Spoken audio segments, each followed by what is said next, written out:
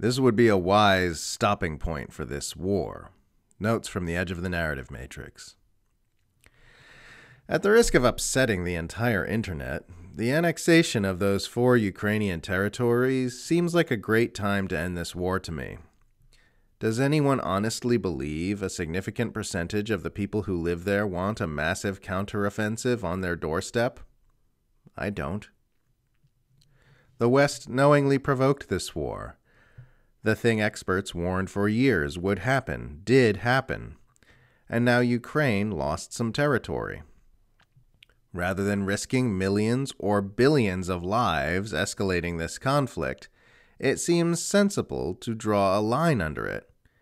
You can yell, "Putin bad," and "international law" all you want, but it's just a cold hard fact that after the annexation, the US, NATO, Ukraine tandem is going to be presented with the choice of either ending the bloodshed or massively escalating it.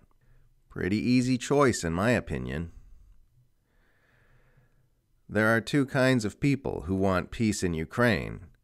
Those who want it to come now via diplomacy, negotiation, and compromise, and those who want it to come years from now after pouring millions of lives into driving Russia out of every last inch of Ukraine's pre-2014 borders.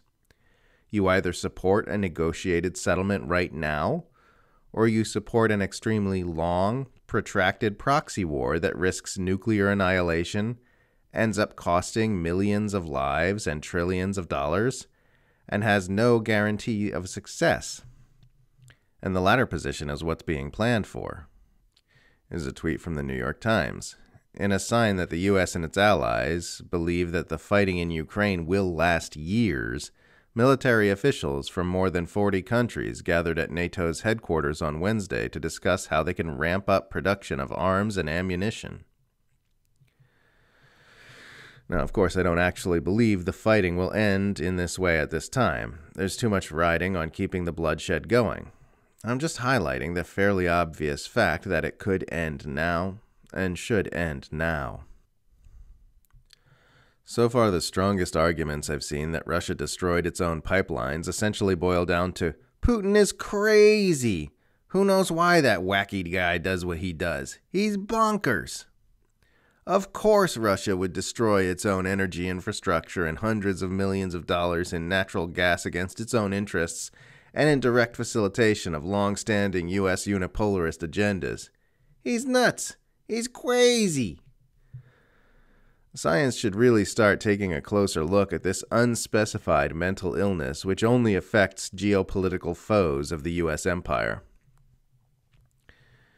If we really believe Putin is so crazy and irrational that he's begun exploding Russian pipelines and shelling Russia-controlled power plants, the strategy should logically be to simply stand back and let him bomb Russia back to the Stone Age. Bernie Sanders' foreign policy advisor has made the inevitable transition to a think tank funded by Boeing, Northrop Grumman, and all the absolute worst Western plutocrats. The metamorphosis is complete. A think tank is an institution wherein academics are paid by the worst people in the world to explain to everyone why good things are bad and bad things are good. To want a healthy world is to want what the ego sees as a boring world: peace, collaboration, and harmony instead of conflict, competition, and drama. The fact that egos can't be content without conflict and drama means humanity must transcend egoic consciousness to become healthy. Our movies, shows, and stories all revolve around conflict and drama because most of humanity is enslaved by egoic consciousness, and conflict and drama are what egos find appealing. We're going to have to change that about ourselves to be able to live in a healthy world. If we remain in the same egoic patterning, it wouldn't matter if someone used a genie wish to make the world harmonious and egalitarian today, because we just ruin it instantly and return to our old modes of dysfunction.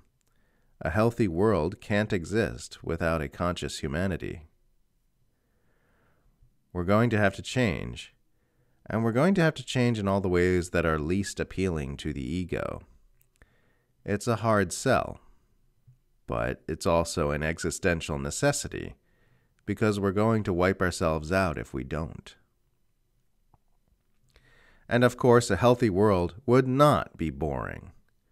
Peel away the egoic filters on human perception, and all of life is clearly seen as thunderously beautiful and endlessly fascinating.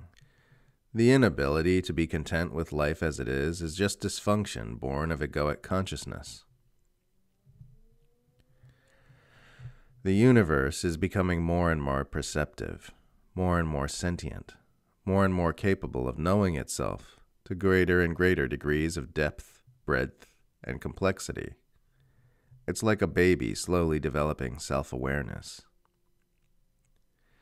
Did you know evening primrose flowers can hear bees approaching and quickly make their nectar sweeter in order to attract them?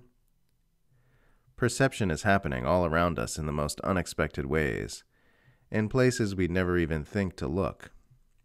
Life is amazing. The universe is amazing. The dawn of life allowed the stardust to behold itself for the first time. And as life becomes more and more advanced, the stardust gets better and better at beholding.